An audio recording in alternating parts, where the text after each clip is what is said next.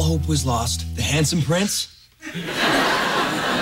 scaled the castle walls and climbed the tower to slay the evil dragon.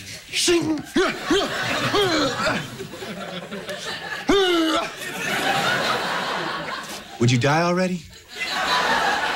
I've got scales made of forged steel. Okay? Plus, I can breathe fire. Fine. So with the kingdom now safe from annoying dragons, Princess Emma could finally go off to sleep surrounded by her BFFs, Douglas the Wonder Dog,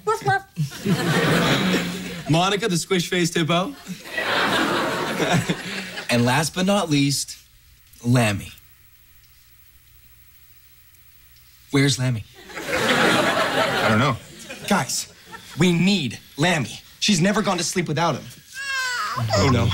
Lip quivering, eyes filling, nose flaring. Guys, she's gonna lose it. No, she definitely had him at the park because I stopped the Chihuahua from making it his girlfriend.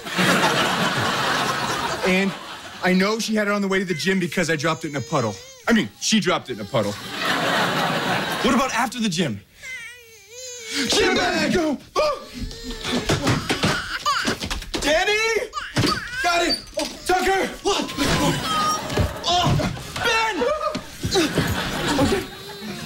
And everyone in the kingdom lived happily ever after thanks to a stuffed lamb that kind of smells like puddle.